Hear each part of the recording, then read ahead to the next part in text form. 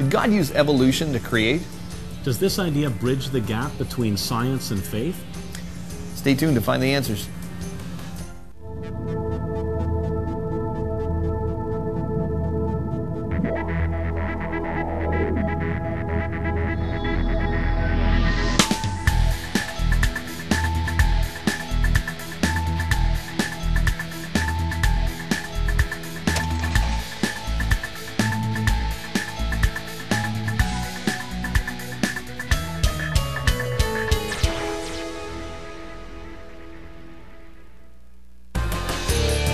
Well, hello, welcome to Creation Magazine. This is a program that gives Christians the kind of faith-building information you can find in Creation Magazine. And what we want to do today is see if evolutionary theory and a plain reading of the Bible, whether it's compatible or not.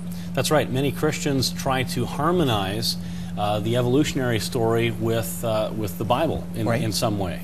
And that's what we're going to be talking about today. Theistic evolution is what that's called. Right. And so we're going to talk about, is that possible? Is it even possible to harmonize the two without doing damage to one or the other?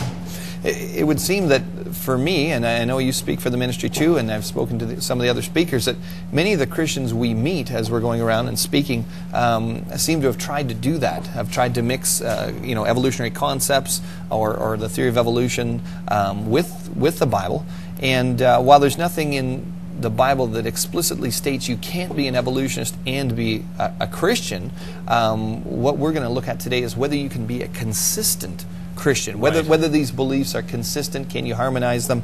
I always like to ask people, well, they say, well, could you believe God could have used evolution? I like to ask them, well, which God are you talking about? Are you talking about the God of the Bible? And that's really what we want to do today, is look at the Bible to see if we can interpret that or not. That certainly makes a difference. Can evolution be harmonized with the Bible? Right. And so we'll look at that on the show today.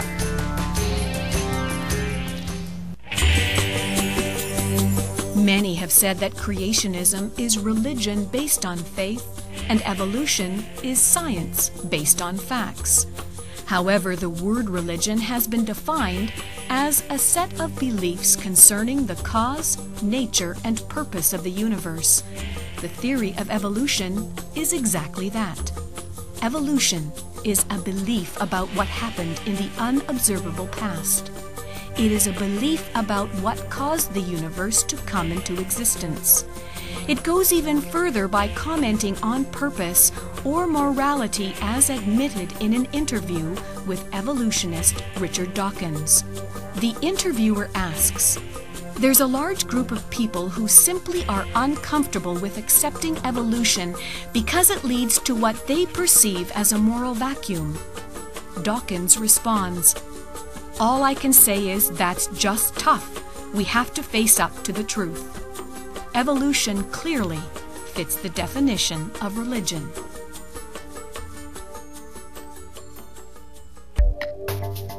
Creation Ministries international staff, many from a wide variety of scientific disciplines, have produced thousands of articles now available in a massive online database. www.creationontheweb.org has grown to become the world's most powerful internet resource on the creation evolution issue.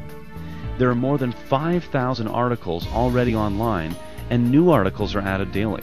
Some of the topics covered include the feasibility of Noah's Ark and the evidence for a global flood, the age of the earth from both the Bible and science, scientific arguments against the Big Bang and models that explain observations in astronomy within a young Earth time frame, recent discoveries that support dinosaurs fitting with biblical history, and many, many more topics. These thousands of articles are available for free 24 hours a day to anyone on Earth with an internet connection. One of the main reasons that CMI built this website is to strengthen the faith of Christians. Genesis is one of the most attacked areas of the Bible. Creationontheweb.org provides logical, scientifically accurate counterattacks in this area. As 2 Corinthians 10 verse 5 says, "We destroy arguments and every lofty opinion raised against the knowledge of God." Got questions? Get answers at creationontheweb.org. Some Christians believe that evolution should not be taught in public schools. Creation Ministries isn't against the teaching of evolution. However, it should be taught, warts and all. That is, not only the evidence for it, but the growing evidence against it. Currently, evidence against evolution is censored so that students hear only the case for it. Proverbs 18:17 says, "The one who states his case first seems right until the other comes and examines him." When evolution is taught along with all of its scientific problems, many people reject it. Any scientific theory should be able to withstand close and honest scrutiny, but evolutionists lobby hard to keep any evidence against evolution out of the classroom.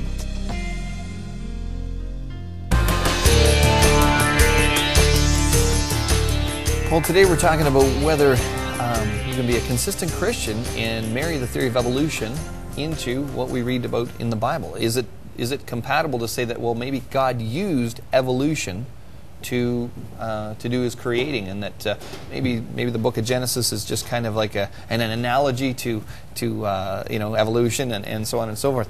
I come across this quite a bit while I'm out speaking for the ministry and talking to people, and I always remind them that there's only three big questions in life, right? There's where do we come from, what's the meaning of your life, and what happens when you die. And of course, CMI focuses on question number one: where do we come from? And you really only have two options: either the universe created itself or it didn't. Either God created or there's an evolutionary process. I find it hard to understand why a lot of Christians want to marry together the two concepts, because really, question number one can be answered with either form: God created or evolution. You only need one. You don't need two.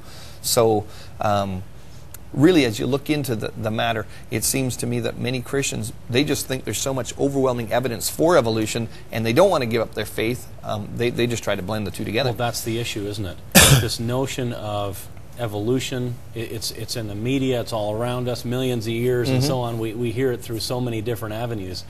And there's folks out there, well-meaning Christians, like you said, you don't want to give up your faith, and yet all these people are saying evolution millions of years, so let's just blend the two and be done with it. Right. And we'll be happy.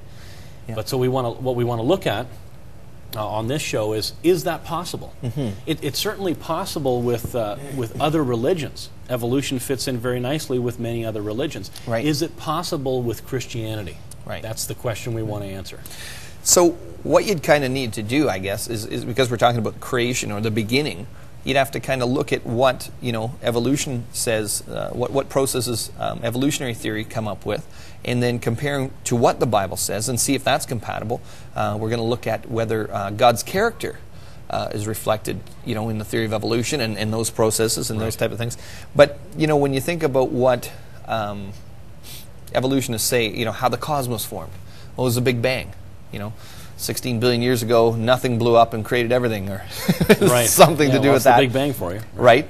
And somehow, that explosion created, as things coalesced and cooled down and all that kind of created planets, suns, all that kind of stuff. The Earth itself, evolutionary geology would say that the Earth was a hot molten blob that cooled down, and over millions of years, now we're a planet covered in 70% water, and that always intrigued me. But anyway, that's the way that's supposed to happen. Plants and animals, there was supposed to be no life, and then non-living chemicals somehow came together, formed the first life form, and onward, upward, and created all the diversity we see today.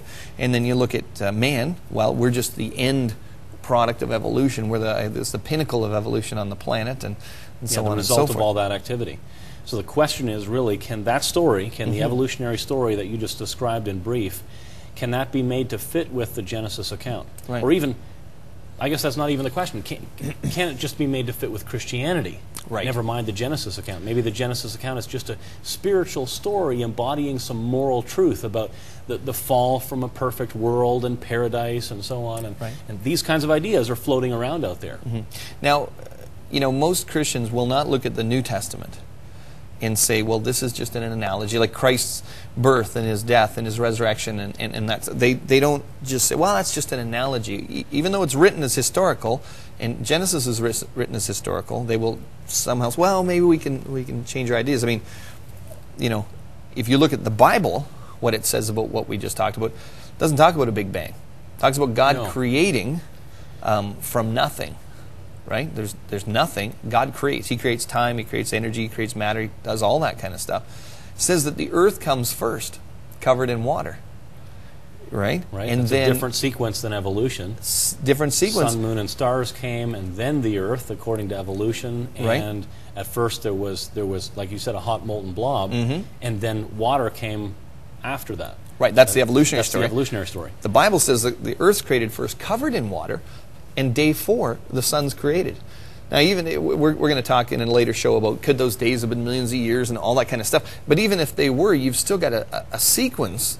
It's out of sequence. You've got the sun on day 4, and you've got the earth on day 1. The Bible says that God created all the plants and animals and things to reproduce after their own kind. Evolution doesn't say that. It says that things evolve and change into different things over time. Right. So already here we've got some hints that evolution, what evolution says about history, the history of the earth, for example, doesn't fit with what Genesis is saying, what the Bible's saying. Yeah, it contradicts it. And then people, of course, created in the image of God. Let us make man in our image. Right. Well, evolution says that we came from, ape-like creatures. Else. So, did God use apes and then form them into His image? Or, you start getting a lot of questions. You get people saying, well, were Adam and Eve ape-like creatures and then they evolved and then they were the first people? You get all sorts of kind of things, but we see things that are out of sequence. We see things that don't look the same, at least in the two stories. So there's some severe challenges to biblical theology and even the way you interpret Scripture all across the board when you start off trying to put these two things together. Right. So if we look at some of these Scripture references that we have here, Matthew 19:4-6, haven't you read? This is Jesus talking about marriage. Haven't you read that at the beginning the Creator made them male and female and said, for this reason a man will leave his father and mother and be united to his wife, and the two will become one flesh. And there's that. It's going back to a real historical Genesis. Jesus is using this as the basis for marriage. Right? The very first marriage was Adam and Eve. It wasn't an ape man and an ape woman who sought out an ape pastor and then got married. It was Adam and Eve. That's right. Like as you alluded to at the beginning, the meaning of anything is tied to its origin. Our worldview is tied to our view of origins. Right. The meaning of marriage, for example, in this case, Matthew 19, is tied to where it came from. Right. Is it one man for one woman for life, or could it be a man and a man, or a woman and a woman? Isn't it interesting, the first 3 words, haven't you read? I mean, to me, that's very powerful. This is Jesus quoting from Genesis 1:1 and 1:2, and he's saying, haven't you read? Well, what's he saying there? The Scripture is the authority. He's saying, well, haven't you read? You want to know the answer to this question? Go to Scripture. And what it plainly says, that's what I take away. That's the takeaway point, because otherwise, if this is just an analogy, why would he be saying that? Yes. He was saying, haven't you read? It is written. You hear this over and over and over again in Scripture. Right. So obviously, and he's relating this. Jesus is relating this to real flesh and blood marriages happening today, just as Adam and Eve were real flesh and blood people back in history, back there in Genesis. Exactly. Well, let's take a look at another Scripture there. This is 1 Corinthians 15:21-22, and then verse 45. It says, for since death came through a man, the resurrection of the dead comes also through a man. For as in Adam all die, so in Christ all will be made alive. Then 45 it says, so it is written, the first man Adam became a living being, the last Adam a life-giving spirit. I mean, this is clear reference of where death and sin comes from, and how Adam was a real person. And that's how sin and corruption entered, and why Jesus came as the last Adam. Right. I mean, that connection between Jesus' resurrection, it was a real physical resurrection. Just like Adam was a real physical person. If it was just all spiritual, if Adam was just spiritual, well, what sense does a spiritual resurrection make? Right. Paul's talking about the gospel message here. It's the foundation of Christianity. Right. And it connects back to a real Adam. That's the connection being made here in 1 Corinthians 15. If Adam was just an ape man or an ape person or an analogy, then is Jesus an analogy too? Because he actually says the first man, Adam, and then the last Adam, Jesus Christ. Right. Here in 1 John, do not be like Cain, who belonged to the evil one and murdered his brother. And why did he murder him? Because his own actions were evil and his brothers were righteous. Again, here, John is talking about a real person, Cain. Right. It's not a type. It's not allegorical. Don't be like Cain. Cain is a real person. And one more. 1 Corinthians 11, 8, 9. For man did not come from woman, but woman from man. Paul actually says this sequence, I mean, this is his teaching in this area. His sequence is important. The sequence of creation is important. That's right. Here's just one more. In the last days, scoffers will come. They will say, where is this coming that he promised? Ever since our fathers died, everything goes on as it has since the beginning of creation.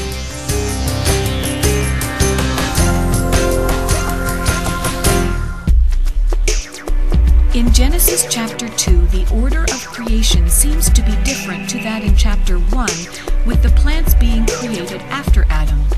Does the Bible contradict itself here?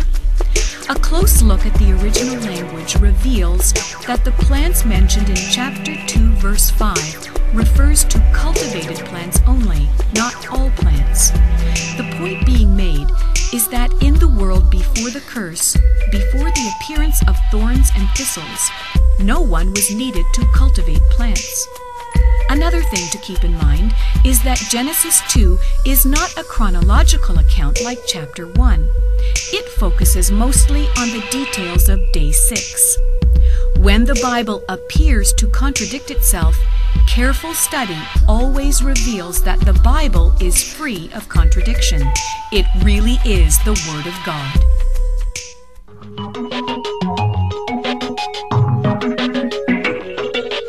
Finding answers to questions about the origins debate. Creation or evolution? When the results are in, which one is supported by scientific observations? Find out at creationontheweb.org. Creation scientists and researchers from around the world have contributed more than 5,000 articles, many of which appeared in leading creationist publications like Creation Magazine and the Journal of Creation over more than 30 years. A new daily front page article keeps web visitors informed about the latest breaking news in the creation-evolution debate. When news breaks about the latest evolutionary ape man or some major supposed evidence for evolution, check out creationontheweb.org for a Christian creationist response. Each weekend, the website features a feedback article, a response to web visitors' email feedback. Often, the anti-creationist arguments in skeptics' emails are refuted in a detailed response by a CMI staff member. So in a very practical way, believers can see that the Bible, and particularly Genesis, can be defended against skeptics' arguments. The website includes an online store where you can browse through hundreds of the world's leading creationist books, DVDs, and related materials, all available to build up the faith of the believer. Got questions? Get answers at creationontheweb.org.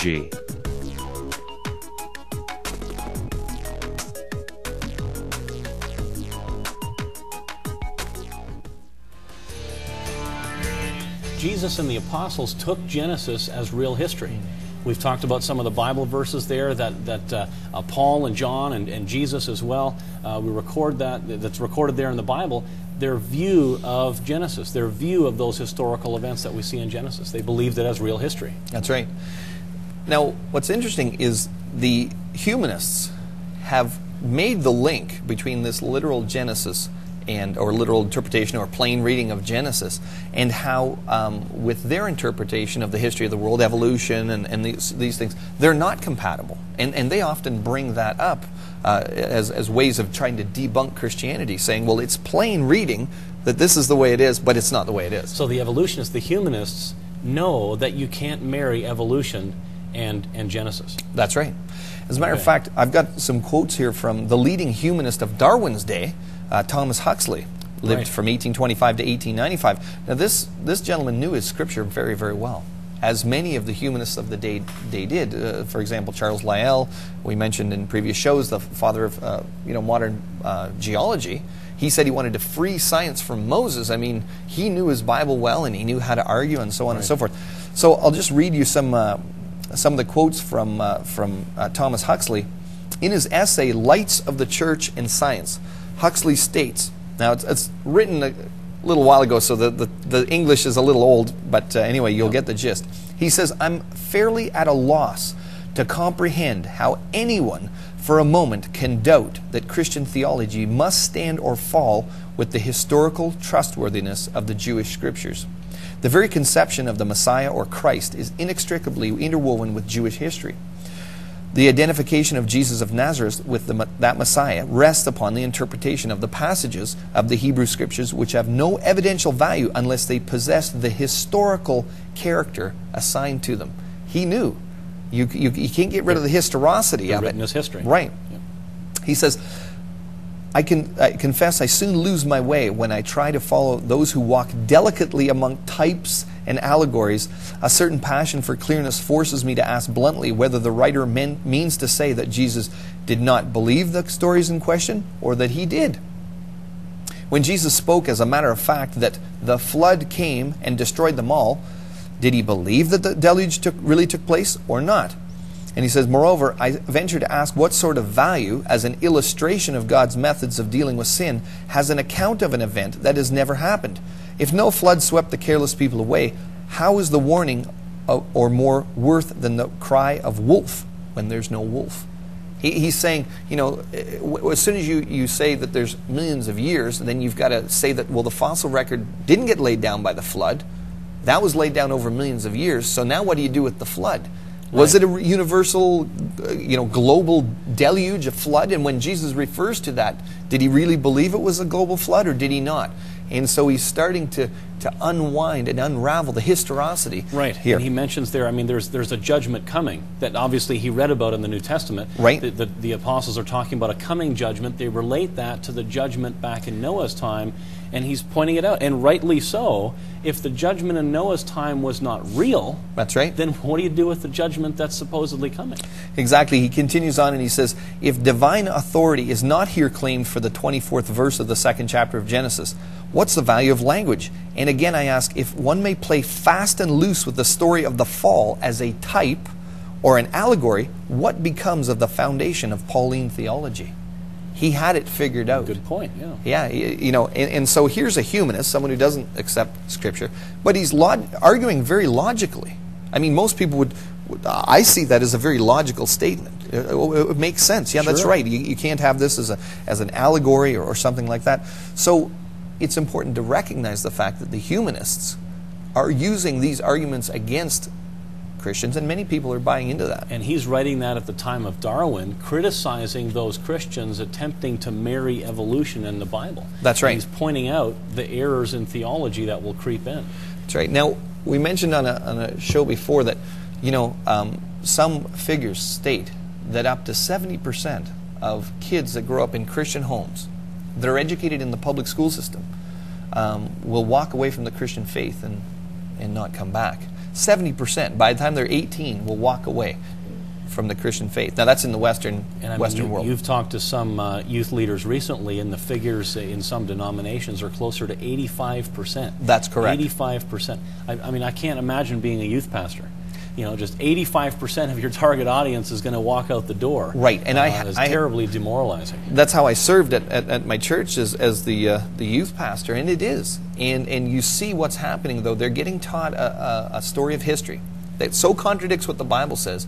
And of course, humanists of the day are using these arguments too, and they're throwing them up in classrooms saying, look at this, it's inconsistent. How can you believe this part of the Bible if you don't believe this part of the Bible? Right. And so on and so forth. And of course, I think you've got a good example of someone that has tried to marry these two things together and found out it didn't work. A very public example, Charles Templeton. And we wrote about this in Creation magazine a number of years back. So the details are there in the magazine again. Creation Magazine, Charles Templeton, very popular evangelist at the time of Billy Graham. At one time he was more popular than Billy Graham. He and Billy Graham did tours, crusades through Europe, and very, very popular. Here he is in Fredericton, New Brunswick, on November 15th, 1953. You can see the crowds of people there. That's the east coast of Canada, and he was instrumental in Canada in starting Youth for Christ. Here he is with Billy Graham in the early 50s. But if you've heard the name Charles Templeton, as many people have, I mean, thousands of people went to his church in Toronto. Thousands of people have made decisions to follow Christ, have become Christians as a result of going to his to listen to him preach. Right. But if you know the name Charles Templeton, chances are you also know that a number of years ago he wrote this book, Farewell to God, and the subtitle, My Reasons for Rejecting the Christian Faith. What happened? Here's a very public example of somebody that we would think, well, here's a Christian man. Wow, look at everything he's doing. And this is the equivalent today of hearing that Billy Graham just came out with a new book saying Farewell to God. Right. That's the equivalent. That's the equivalent impact today. So what does he say in his book? Look at this. Why does God's grand design require a creature with teeth designed to crush spines or rend flesh, claws fashioned to seize and tear, venom to paralyze, mouths to suck blood, coils to constrict and smother, even expandable jaws so that prey may be swallowed whole and alive? He continues, nature is, in Tennyson's vivid phrase, red in tooth and claw, and life is a carnival of blood. So what happened? Right. Here's this evangelist. Well, what happened was the Billy Graham and the other folks there associated with the Crusades at that time recognized that he didn't have the theological training. Right. And apparently, in some times, he'd go through an entire crusade not mentioning a single Bible verse. So they thought, okay, well, we're going to send you to Princeton, get a theology degree, send you to Princeton. Princeton, at that point, had started, this is the 50s, had already started teaching evolution. They started blending evolution in with their theology classes. In Templeton's book, he says this to Billy Graham, but Billy, it's simply not possible any longer to believe, for instance, the biblical account of creation. The world wasn't created over a period of days a few thousand years ago. It has evolved over millions of years. Right. And he ends his book on this sad note. He says, I believe that there is no supreme being with human attributes, no God in the biblical sense, but that life is the result of timeless evolutionary forces having reached its present transient state over millions of years. Right. So here we've got, you know, a sad tale of what you would think is that here is a great Christian man doing great Christian things. Right. You'd think, but he went off the rails in Genesis. Right. Jesus was not his problem. In fact, there's records of people going to him just before he died. He died a number of years ago. He had Alzheimer's and so on. And he said to one of these folks, he said, I miss Jesus. I miss Jesus. That's right. And Jesus was not Templeton's problem. Genesis was Templeton's problem. Right. He saw the world that we live in today, the cursed world, the evolutionary world, if you want to think of it that way. Might makes right, survival of the fittest, the strong wiping out the weak, and so on. He saw that as the world that God created. It's been around for millions of years, he says in his book. Right, and it contradicted what the plain reading of Scripture was, and he was a consistent and intelligent person. And this have is to what give him that. He was consistent. Right, and this is what I often find is that you find people who are consistent and intelligent, and they really do want answers to things. And when they start looking at this, they see, okay, there's some inconsistencies here. And being a consistent person, I want answers, and I want to know how this works together. Many people who try to marry evolution and the Bible, they do so, but it's an inconsistent position. Templeton was consistent, and it caused him to reject the rest of the Bible. Right. It's a consistent position. So there are some of the dangers of blending evolutionary ideas with what the Bible says about history.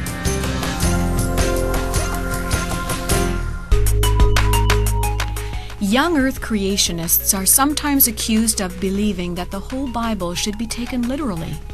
What we actually encourage is that the biblical text should be taken according to the style of writing, that is, taken straightforwardly. The Bible contains poetry, parables, prophecy, apocalyptical writing, and historical narrative. Each writing style should be taken as it is written. For example, we should not twist the parables of Jesus to suggest that they refer to real people or events. Since Genesis was clearly written as historical narrative, to understand it straightforwardly means taking it as a literal historical record of what actually happened.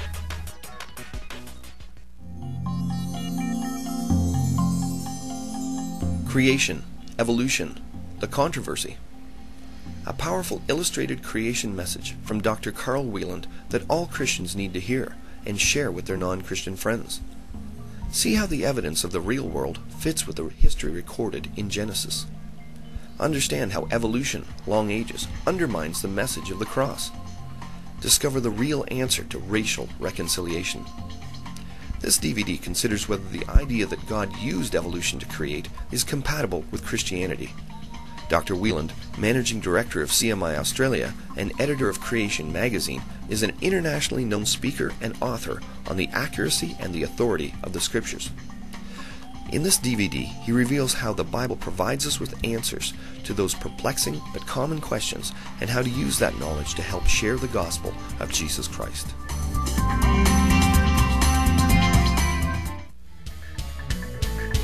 Well, this is the In the News section where we get to go and see what people are saying about these issues that we discuss. What's going on out in the world? Right. There's a lot, apparently. Anyway, I came across this article, and it was entitled, Theistic Evolution, the Fallacy of the Middle Ground.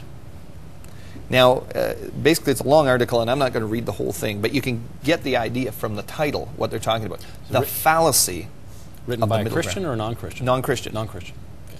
So, but they've got it titled perfectly, Theistic Evolution. Did God use evolution to, create and biology and all that kind of stuff? And the fallacy of the middle ground. Apparently, as you read through it, basically they're saying there is no middle ground. That you can't have one or the other. But anyway, I'll just read from some of it. It says, science is not just a collection of facts and theories, it's a way of knowing. We may not be able to describe an exact scientific method that everyone can agree on, but there are some fundamental principles that all scientists adhere to when they're doing science. I wouldn't agree with that statement, but anyway. One of these principles is called methodological naturalism. And here's the basic idea behind methodological materialism as described by Eugenie Scott of the National Center for Science Education. There's a quote from Eugenie Scott. She said in 1999, science is a way of knowing about the natural world. As practiced in the 20th and likely in the 21st century, science restricts itself to explaining the natural world using natural causes. This restriction of evolution to explanation through natural causes is referred to as methodological materialism. Materialism in this context referring to matter, energy, and their interaction. Methodological materialism is one of the main differences between science and religion. Religion may use natural explanations for worldly phenomena, but reserves the right to explain through divine intervention. Science has no such option. Whether or not miracles do occur, they cannot be part of the scientific explanation. Now those are bold statements, but I would not consider them to be accurate. I mean, at what point in history did science get hijacked so that if you have any kind of explanation that isn't based on methodological naturalism, that everything is natural, that you can explain everything by matter and energy, at what point in time did that become fact, and did that become where every true scientist, I mean, those are the restrictions they're supposed to be under.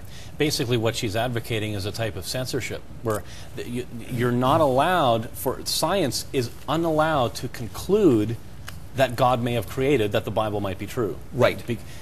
That would be outside of the realm of science. So you censor all of those possible outcomes, and the only outcomes that are allowed in your scientific experimentation to discover how things work, where they came from, and so on, is naturalism. It can only be natural. And when I was in school growing up, not coming from a Christian home, every explanation I ever had for the natural world was presented to me in an evolutionary way. No wonder, I mean, I know I'm a sin-filled person as much as the next person, but no wonder I came to these conclusions, because that's all I ever got taught. If you never even get exposed to the other side, how are you supposed to have a fair and balanced idea of things like this? Right. One of the quotes, they have many quotes in the article, and one of the quotes by Edward Wilson says, I'm not going to be one of those scientists who keeps waffling and saying, oh, well, science has its role, religion has its role, science has its own kind of truth, and religion has its own kind of truth. somehow as we work more and more, they will somehow come together. He says, I don't believe that for a minute. I don't think that Darwin would have believed it. What he's just saying is, you can try to waffle and we can all try to hug and get along and it's all going to be okay and you can believe in evolution. But he's just saying, you know what? No. There's a specific reason for that. They have an answer to question number one. Right. Where did we come from? And right. you don't need multiple answers to that to satisfy yourself. Yes. I love this article. This was from Creation Magazine, September 2000, and you can see it on the website. Do a search on the horse and the tractor. That's at creationontheweb.org. And I'll just read this article by John Wood-Morripy, a wonderful creation researcher. Once upon a time, a salesman met a farmer, contentedly using a horse-drawn plow. The salesman, referring to the just-invented diesel tractor, said, "I'm here to tell you about a machine that will knock your socks off." After learning about how the tractor worked, the farmer remarked, "So the tractor is the new means by which the horse pulls the plow, right?" "Not at all," said the salesman. "The tractor does not work with the horse. The tractor replaces the horse." The salesman then explained to the farmer how the tractor is self-propelling and simply does not require a horse. "I see now," mused the farmer. "Still, I can combine the horse and the tractor by placing the tractor in neutral and then letting the horse pull it and the plow as well." "Wait a minute," said the salesman. "That doesn't make sense. Why have the horse pull the tractor and the plow? If you're going to use the tractor, let it run on its own power. If you want to use the horse, however, let it plow by itself. Don't make the poor animal pull a heavy machine for no reason." "In that case," the farmer replied, "I'll drive the tractor and then just use the horse for recreation. But whenever I drive my tractor, I will tell everyone that it's really my horse that's pulling it." Shaking his head in bewilderment, the salesman replied, "You can say whatever you want that makes you comfortable, but remember, the tractor is self-propelled. The horse has nothing to do with it." "Oh, but you're wrong," said the farmer with conviction. "Just because we can't see the horse anywhere around the tractor doesn't mean that the horse isn't there anyway, pulling invisibly." The salesman sighed and put on his coat. "Yeah, right," he muttered, heading for the door. "I can't get through to you. The horse has only an imaginary presence in the propulsion and operation of the tractor. In fact, sir, there's absolutely no difference, other than your saying so, between the tractor running by itself and the tractor being pulled by an invisible horse." And off he went to look for other customers. Here's the moral of the story. The folly of combining a horse and tractor is equivalent to combining God and evolution in the so-called theistic evolution. A naturalistic evolutionary explanation for the origin of life, for instance, doesn't need God acting to move things along. God, like the horse, is quite irrelevant. If the tractor is working properly, the horse can wander in the pasture. Right. Likewise, imagining God working through naturalistic evolution is as nonsensical as having a horse pulling the tractor in neutral. If naturalistic evolution is truly a sufficient explanation, it will run on its own power. That is, account for what we observe solely in terms of natural forces and entities. We may wish to envisage other roles for God, if we still see a need for them, but creating living things isn't one of them. Right. On the other hand, if evolution isn't sufficient, in other words, if the tractor doesn't work, then why hitch God to the explanation? Why encumber God the Creator by asking Him to pull a false, not to mention cruel and wasteful evolutionary process? Oddest of all, however, is retaining the nominal or strictly rhetorical role of God in the process that has no need of Him.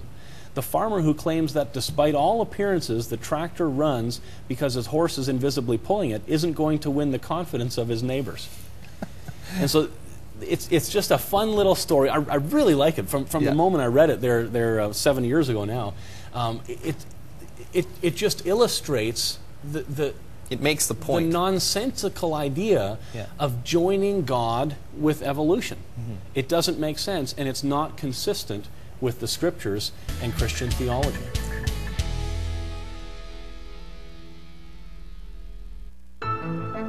Was there rain before the flood? Genesis 2 says only that there was no rain when Adam was created on day 6. It doesn't rule out rain during the entire time before the flood. What about the covenant of the rainbow God made with Noah after the flood? Doesn't that prove there weren't rainbows before the flood? God frequently gave existing things new meanings. For example, bread and wine already existed, but were given specific significance at the Lord's Supper. There's a lot more information in the Arguments Creationists Shouldn't Use section at creationontheweb.org. Did God use evolution? Drawing from a variety of topics, biology, biblical chronology, and the origin of the human language, and showing the relation to one another in answering this question, author Werner Gitt reveals that evolution is not only bad science, it also violates Scripture. Written for the layman, but with a scientific slant, this compelling book devastates Darwinian arguments for the origin of our universe and planet. Dr. Gitt, an information specialist based in Germany, is the author of numerous books and a popular lecturer throughout the world. He helps Christians answer attacks on their faith by addressing the common questions asked by skeptics. In this book, 20 objections against theistic evolution are discussed, and the consequences of theistic evolution are presented as 10 dangers to our understanding of the true nature of God, the gospel, and what the Bible teaches.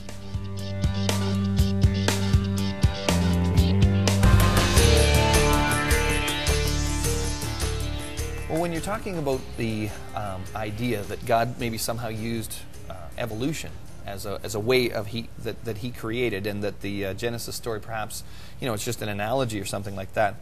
Really, one of the main things you have to contend with is whether the character of who we read about in the Bible matches evolutionary theory and the processes that are involved in that and stuff like that. I mean, you really have to look into God says He creates, and at the end His creation is very good. Now, I would say that most Christians, even those that believe in evolution or millions of years, things like that, believe that God's a good God, and so we get to say, okay, well, what is good then? Right. Now, if you look at Scripture and you do take Genesis as history, it actually says that in the beginning, everything ate, like all the animals and people, ate plants. That's right there in Genesis 1, 29 and 30. That everything ate plants. There was no, people eating animals and animals killing each other and all that kind of stuff. That's recorded as happening after sin entered into the world. Right, in Genesis 3, then perhaps animals started eating other animals and so on, and right. Bad things entered the world at that point. And God doesn't even give us permission to eat meat until after the flood. Right. That's recorded there. So, as you're looking at that, and you're looking at Scripture in Revelation, where God will restore the world to the way it was. The curse is going to be done away with, and death will actually be done away with, and He's going to, restore it. It's like the computer sitting here. If it, the program gets corrupted, and I hit System Restore, it returns it to its original uncorrupted state. Yeah, we hope, you know anyway. Something about that, right? Yeah, I know a lot about that with my technology. But so, really, what does it mean when it talks about God being good? There's a quote here from Acts 10:38. It says, God anointed Jesus of Nazareth with the Holy Spirit and power, and He went around doing good and healing all who were under the power of the devil, because God was with Him. Okay, all right. Most people, even non-Christians, would probably know some of the good things that Jesus was supposed to have done, right? He healed people. Right, they had sicknesses, and He healed them, blindness, lame, leprosy, blind, even brought them back from the dead. Lazarus, brought them back to life. He calmed the storm, so like natural disaster, he calmed that down. The New Testament talks about feeding the poor, and of course one of Jesus' miracles was we fed the people and stuff like that. So we can kind of get a very clear idea of what good means from the Bible. Right now. To say, what does evolution say about death and suffering and stuff like that? It actually says that those are natural things, right? Yes, Carl Sagan here, a good description of evolution. The secrets of evolution, he says, are time and death. Time for the slow accumulations of favorable mutations, and death to make room for new species. So that's an integral part, then, of the evolutionary process. He says those are the secrets of evolution. Those are the main driving forces, time and death. So if you've got God, Jesus Christ, the Creator, comes as the Savior, and He then fixes all these death, heals people, calms natural disasters and things like that. Basically, He created a world with all that in it. Then He's promising that He's going to restore it to its original state, and He goes around fixing those things and saying how good he is, it starts to be a very puzzling... It doesn't work, does it? No. If evolution is a story of death over millions of years, then Jesus comes and he does good things that are the opposite of evolution. It doesn't fit. You get into a mess. And what's he going to restore it to would be the real question. How would we even know the difference if it's just going to be more millions of years of, and is he going to take another 16 billion years to recreate the Earth? Or I think we just got updated, didn't we? Isn't it 18 billion years? It's the universe, the age of the universe has just changed. And I'm sure that will go up before I spend my time on this Earth. The universe will get older. It seems to be what it does.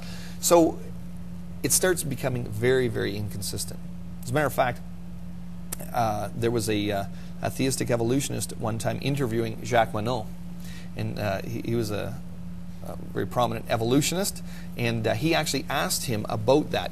Is it possible that God used evolution to create? Right? Right.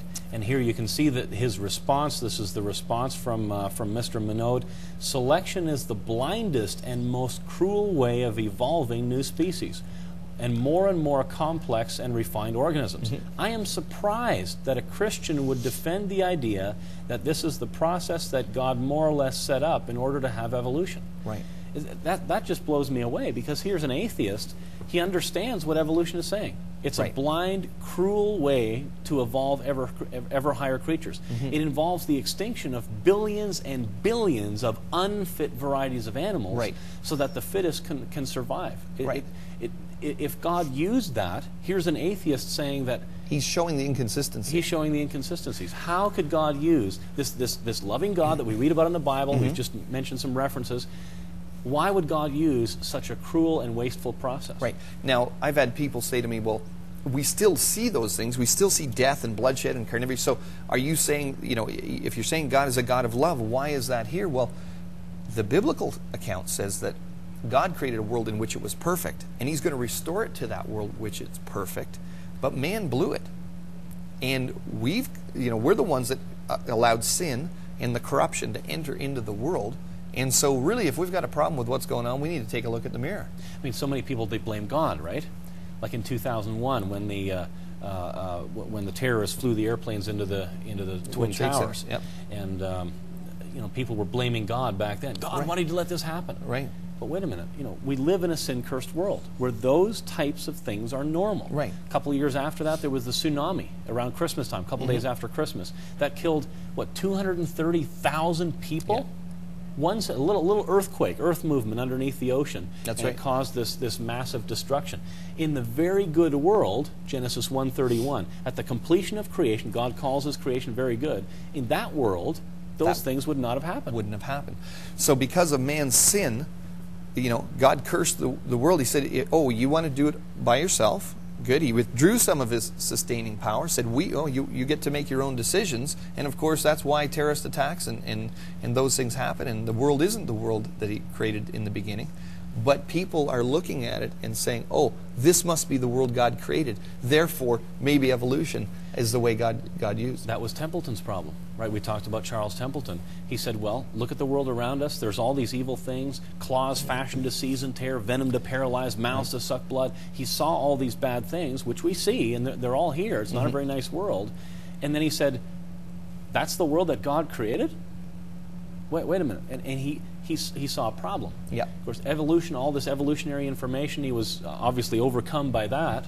And no one explained to him the real biblical history. Right. Initially, in the world that God called very good, these things were not here. There were no animals with claws fashioned to seize and tear, venom to paralyze, mouths to suck blood, and everything else that he listed in his book there. Right. But nobody explained that to him. What a shame. I keep thinking that if someone had gone to Templeton in those latter years of his life and explained to him, your view of history, biblical history, is wrong. Right. You're trying to blend it with evolution, and that's why you're running into all these problems. That's why you see God as this terrible ogre who's saying all these things are very good, all these vicious features we see in animals and the evil that we see that man does to man, and so on. And if somebody would have explained explained that to him, would that have made a difference in his life? That real history from Genesis. Yeah, I think it would have. You referred to him being interviewed before he died. It was actually Lee Strobel, and he talked to Templeton, and you said. He said, "I miss Jesus." That was the last thing in the interview. He said, Jesus was the best person that had ever lived. Of course, he didn't believe he was God anymore and stuff. But he said all his the best things he's ever seen in life all came from the teachings of Jesus. And then he said, "I miss him." But he recognized the goodness of Jesus Christ. Yes. Right? Right. But he got taught a different history, so he didn't recognize Christ as the Creator anymore. Because being taught millions of years in evolution and all these things dying and killing each other and all that kind of stuff, he thought God the Creator was an ogre, but Jesus Christ recognized in the good things. He didn't see the good things in the Creator anymore. But because of those links, going back from Genesis, that's where Christianity and the gospel message started. Right. Because he went off the rails back in Genesis, he was forced, in a sense, to be intellectually consistent. He was forced to also throw out Jesus. Right. Many people have been told that creation and evolution is compatible, but if those concepts can be blended together, then our meanings of words and the ability to understand Scripture are actually meaningless.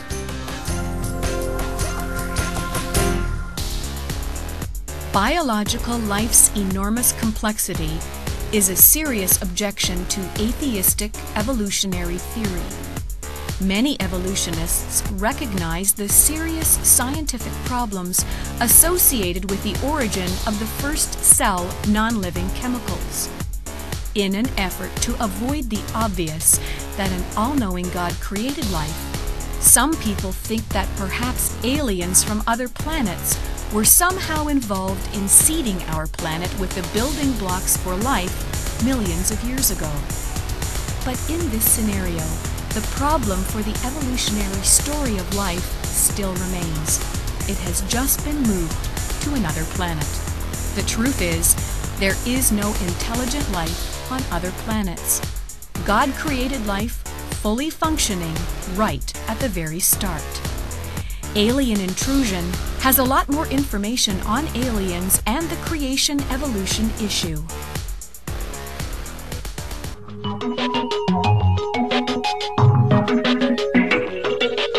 Finding answers to questions about the origins debate. Creation or evolution? When the results are in, which one is supported by scientific observations? Find out at creationontheweb.org. Creation scientists and researchers from around the world have contributed more than 5,000 articles, many of which appeared in leading creationist publications like Creation Magazine and the Journal of Creation over more than 30 years. A new daily front page article keeps web visitors informed about the latest breaking news in the creation-evolution debate.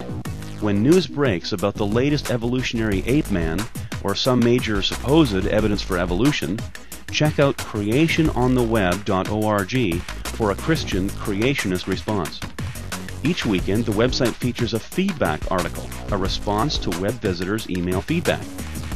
Often, the anti-creationist arguments in skeptics' emails are refuted in a detailed response by a CMI staff member. So in a very practical way, believers can see that the Bible, and particularly Genesis, can be defended against skeptics' arguments. The website includes an online store where you can browse through hundreds of the world's leading creationist books, DVDs, and related materials, all available to build up the faith of the believer. Got questions? Get answers at creationontheweb.org.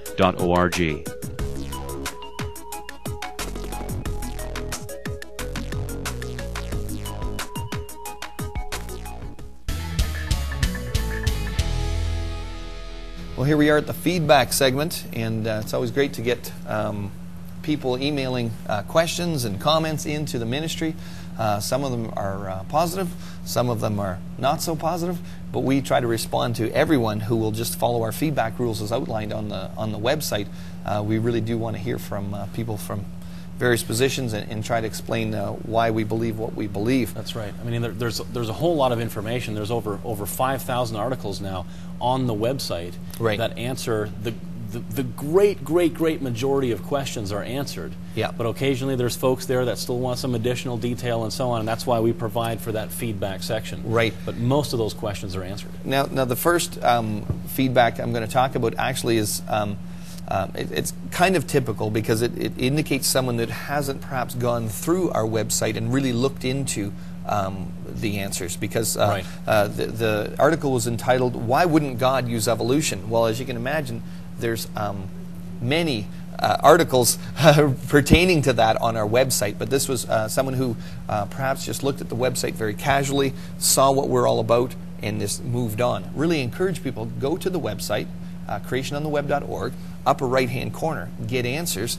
You can hit a button and you can have access to over 5,000 articles, almost 5,000 articles on our website now pertaining to this issue. What about the dinosaurs? All that kind of stuff. And of course, theistic evolution, there's a section there that deals specifically with the issue that we've been talking about Exactly. today. In this feedback, the person was saying, why wouldn't God use evolution? Evolution isn't evil and these sorts of things. It makes sense to him. God could have used billions of years instead of 6 literal days, and just general things that we've talked about. But my comment would be, biblical illiteracy among Christians, and I can't just generalize everywhere, but as I go around to church after church and speak at many different places, I'm noticing a trend.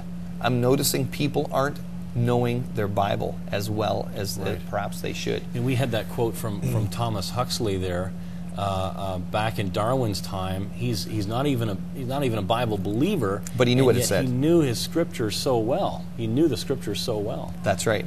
He knew it well enough to argue against it. And so the point being here is, I'm not going to get into, is evolution evil and all that kind of thing. We sort of spent some time doing that, but really, if you know your Bible well, if you know the character of God, you know who He is, you know what the Bible says, you know what it says consistently from beginning to end, you have the overarching themes of the Bible in your mind, that God will restore it to the way it was in the beginning, and it was good in the beginning. God's goodness, His grace, why Jesus had to come, what He had to pay the penalty for. If you understand all those big pictures, I don't see how you can marry the two concepts together. I think it's just a matter of fact that people have accepted millions of years, have accepted evolution, and want to blend the two together. It doesn't work. We've given examples, like a very public example, like Charles Templeton. Yes. Where it completely threw him off the rails. Mm-hmm. He looked at Genesis and tried to blend the evolutionary world that we see around us, or the world of death and bloodshed and suffering and survival of the fittest that we do see, and he tried to blend that with Christianity. It doesn't work. That's right. We've got another feedback here. Why do you take the Bible literally? Interesting feedback. This is from M in the USA. He says, I found that the people of this organization interpret the Bible in a very literal way. How do you deal with the many paradoxes contained within the words of the Bible if you take all of its words literally? How do you interpret them? That's a summary of what he wrote in anyways.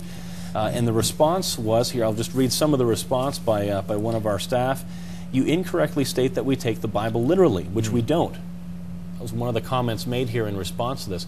We've said this a number of times already. We don't take the Bible literally. We're getting away from that terminology because so many people think when you take it literally, it means, well, you mean that the trees of the field literally clap their hands? Well, no. If you take it in a literal way, it means you take it as it's written. Right. You don't interpret it to be something else. Right. I don't read Song of Songs and think that my wife's teeth are sheep, dancing in a meadow, or those types of things. It's poetic. Yes. Okay, we'll just move on. Song of Songs, and that's interesting. That's definitely you need to understand certain things about the Song of Songs. Right. It's not history and so on. He goes on to say, and here's the response from one of our staff. Mm-hmm. The Bible gives us principles of interpretation in 2 Corinthians 4, verse 2, and Proverbs 8, verses 8 and 9.